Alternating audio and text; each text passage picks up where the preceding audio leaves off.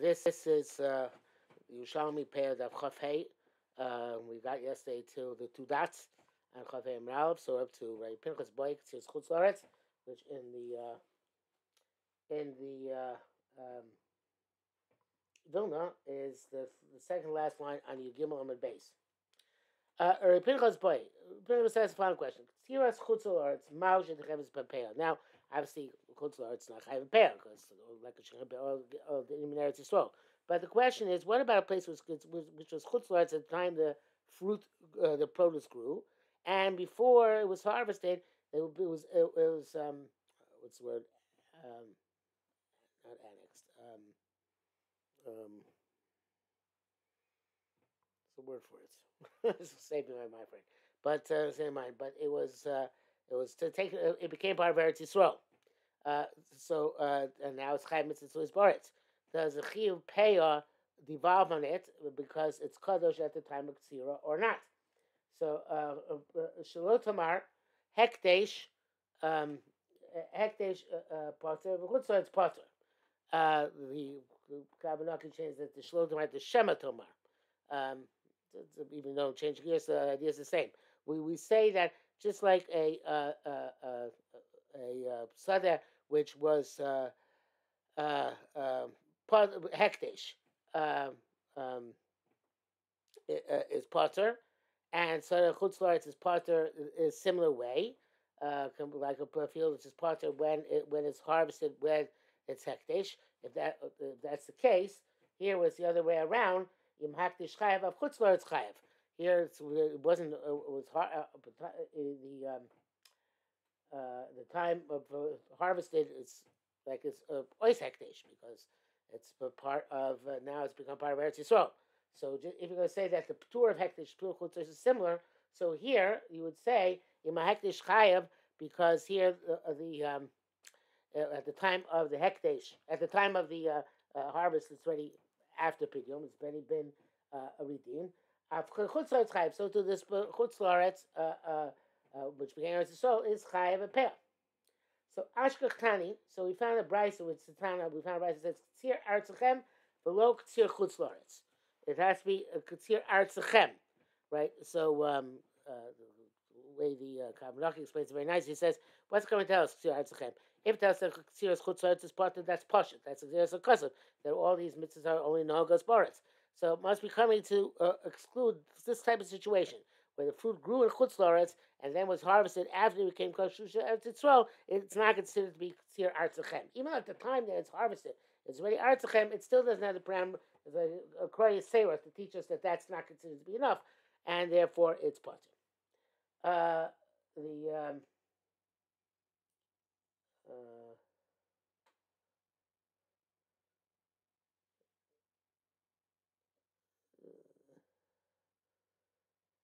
Okay, so it says Katsar Hagizbar Chatzi Chetzia. This going back on the Mishnah where it says that you harvested half of the field and then you made the second half of the field hekdesh, and then the Gizbar harvested. So in that case, the Gizbar harvested half of what was made hekdesh, and then the makdish was podeh. He redeemed everything that he was makdish. So. He didn't finish. He did half was already harvested by the original owner. Then he was makdish. Now half of the half, a quarter, is harvested by hekdesh, and then the owner is podeh. So there's a quarter left. Hachpara is kula. He separates from that which is already harvested and that which is already harvested.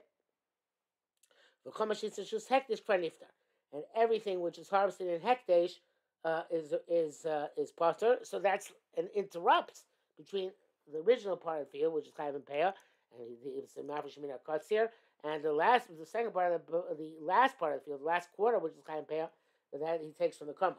So that's he can't take from the Kama on the first part because of the interruption of Hefsek hekdesh in the middle. Hajjalach Ve'elam Asikin. Perek Gimel. You have squares of grain going among the olive amongst the olive groves. B'shamrim Peah mikol achas v'achas. You have to pay from each and every square of grain. B'shamrim achas akol from one of the squares on all of them. Man shemi rosh shuros muravin. If there is a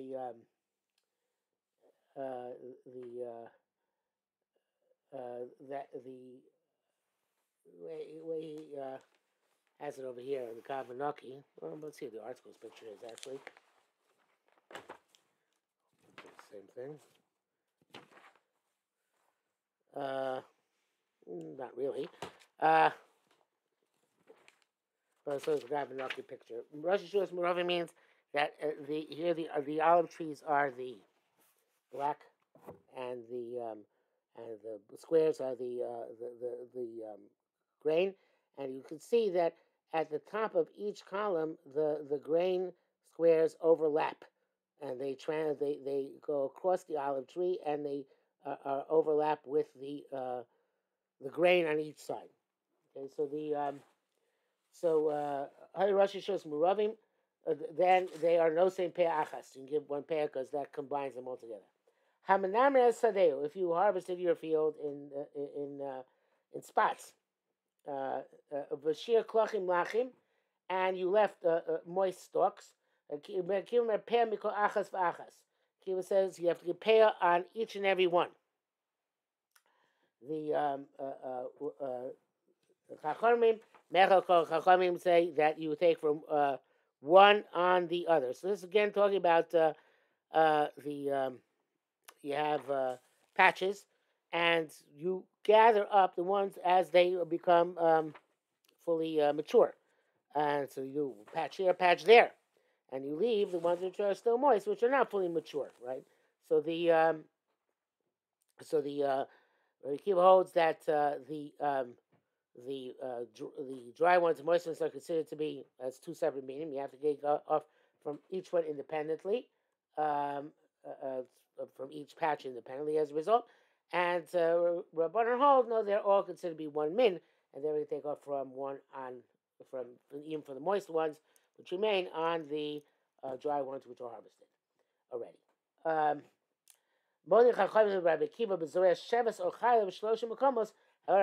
They can see when you plant sheves or charvel, which are normally planted in patches which are more distinct. So therefore, you have to give from each and every patch independently. So evidently, they are considered to be more. I'm not sure exactly why. Perhaps we'll see the Gemara, but more distinct than the patches of the grain which we talked about previously. And therefore, even Chachamim might give one pair on. You have to give pair on each and every one. Says more, Anatina shel ben azesim. We learn Ramisha that these are patches among the olive trees. The Tani base Rebbe shebeni lonos, and in the Brisa from the house of Rebbe, it says shebeni lonos, not among the olive trees, but among the trees. Masnitza tzurchel the base Rebbe. Our mission requires the statement of base Rebbe. Base Rebbe tzurchel masnitza, and the house, the Brisa of the house of Rebbe requires our Mishnah. Even there, if we had just learned our Mishnah, looking at the base Rebbe, and we not learned the base Rebbe's halacha, we said lo mar bein hazesim. We only say that they're separate. That's when they're among olive trees. Why is that? Because davashu chayav peah. Because olives are chayav in peah. Because they can be stockpiled, warehoused. Avodav part of peah, but if it's a tree which is exempt from peah, abasham banim shlosim peah achas akol. So then Beisham would be moeder, because only a chiyuv peah is mafsik, not a ptur peah, and therefore you could give one peah on everything. Having tzurcha lebeis Rebbe. So that's the base Rebbe does that. No, trees are also considered to be subject to machlokas. The time the base Rebbe Latina Masif, we would have just learned that which the Brisa that's Rebbe, and not the Mishnah. I mean, would say lo mar shbeni lonos. The Basil says that you can give one on all from one on all. That's only among trees. Davashu pitu peah, because something which is part of a peah is not mafsik. Davashu chayv peah, but something which is chayv and peah. Abisil modim shunos and peah mikol achas v'achas. That it would be have second. You have to give from each and every one independently. Heavy tzurcha the mas nisin tzurcha base Rebbe. So you need both our Mishnah, which talks about olive groves, and the Brisa of the House of Rebbe, which talks about regular trees. And that brings us to the end of Chaf Ham and Aleph. So Chaf Ham and Base. So we will stop here for tonight.